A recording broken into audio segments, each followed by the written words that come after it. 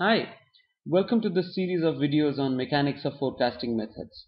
I am Piyush. We will talk about seasonal indices. The series is about five specific items: the moving average, the exponential smoothing, trend line, seasonal indices, to be followed by measures of forecasting accuracy.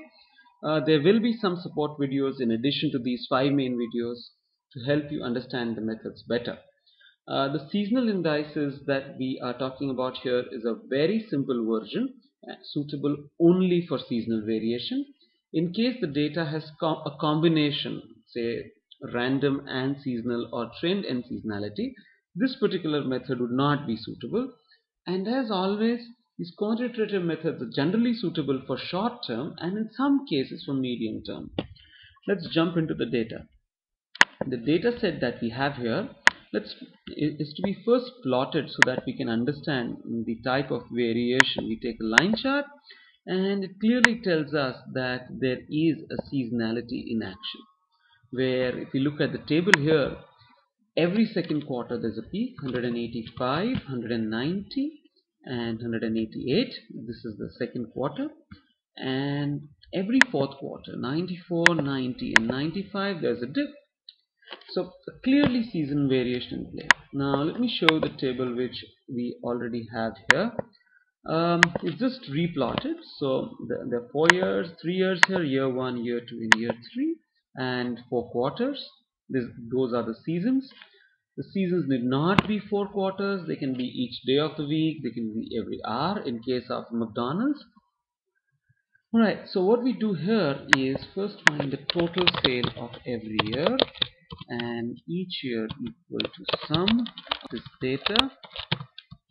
Control C, enter. These are the total of each of the years, and we also find the average per quarter. So equal to average of each of these 4 data sets.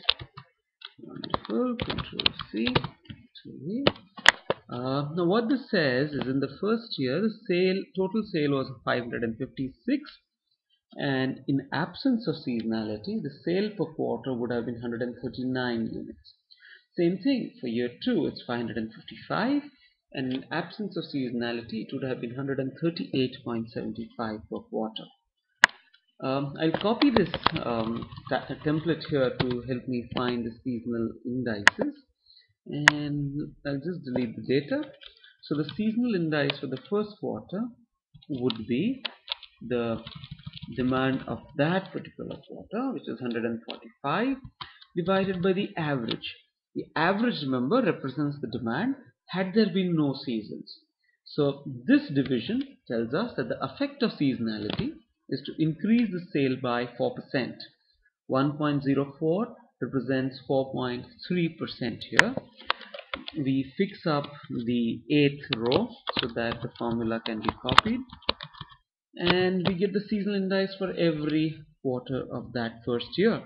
So for the fourth, which is the dip, the worst quarter, we say that the seasonality brings down the average sale by around 32.4%. We can again copy this for the remaining 2 years to give us 3 values of seasonal index for each quarter. I can sum them up and average. I can take the median. I can omit the maximum and the minimum. There are many ways to get to one number of the seasonal indices. Here we'll take the average of these 3 methods. Control C and paste it down. A technical point: the sum of these seasonal indices should equal to the number of periods of the year or the day that we are considering. So since we have 4 quarters, the sum should be 4, equal to sum of these 4 periods. Wonderful, it is 4. In case it is not, we would have to proportionately increase or decrease each of the seasonal indices to make it equal to 4. So now these are the seasonal indices for each of the 4 quarters.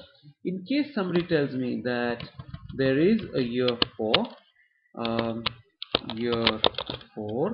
with a total demand expected to be around 570, 570. So the average of every quarter would be around 570 divided by 4, which is 142.5. For the year 4, 1 to year 4, and each of the quarter 1, quarter 2, quarter 3, and quarter 4, this forecast for year 4 quarter 1 would be equal to average multiplied by equals to average. Let me do it again. Multiplied by the seasonal indice of that quarter. So it's 142, which is the average without the season, multiplied by 1.03 to put in the effect of the season. F2, let me fix up the 19th row and then copy this to get me the forecast for each and every quarter of the next year. So this is how to calculate the seasonal indices and use the seasonal indices for forecasting the future. Thank you for watching the video. Please like it if it helped you, share it and communicate it about it to your friends. In case you want, please do drop me a line on piyushashah@gmail.com. I repeat, it's Piyush, Piyush, A Shah @gmail.com. I'll be happy to answer your queries and receive your suggestions. Thank you.